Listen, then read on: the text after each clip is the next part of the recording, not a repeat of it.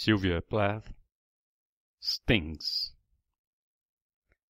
Bare-handed, I hand the combs. The man in white smiles, bare-handed, our cheesecloth gauntlets, neat and sweet. The throats of our wrists brave lilies.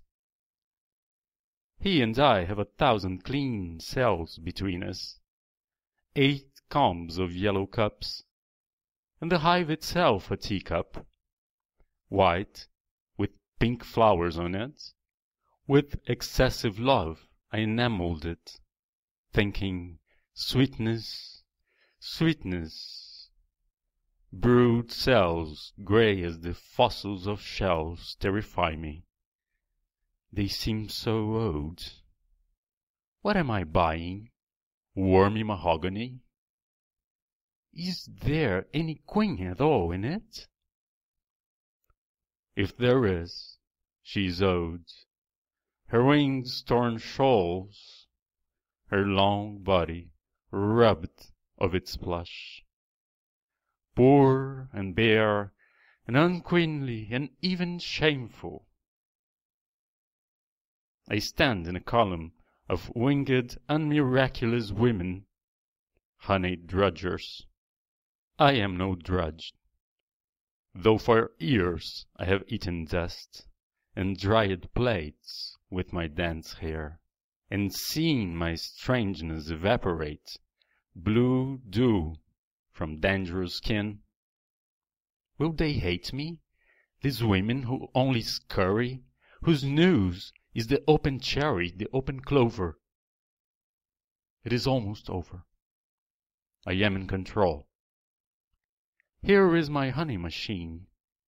It will work without thinking, opening in spring like an industrious virgin to scour the creaming crests as the moon for its ivory powders scours the sea. A third person is watching. He has nothing to do with the bee seller or with me. Now he is gone in 8 great bounds, a great scapegoat.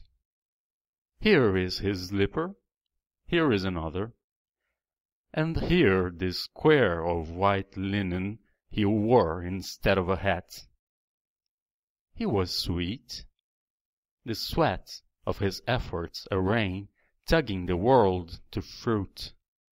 The bees found him out, molding onto his lips like lies, complicating his features.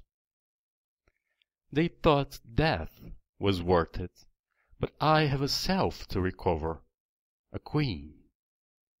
Is she dead? Is she sleeping? Where has she been with her lion-red body, her wings of glass? Now she is flying, more terrible than she ever was. Red scar in the sky, red comet over the engine that killed her. The mausoleum, the wax house,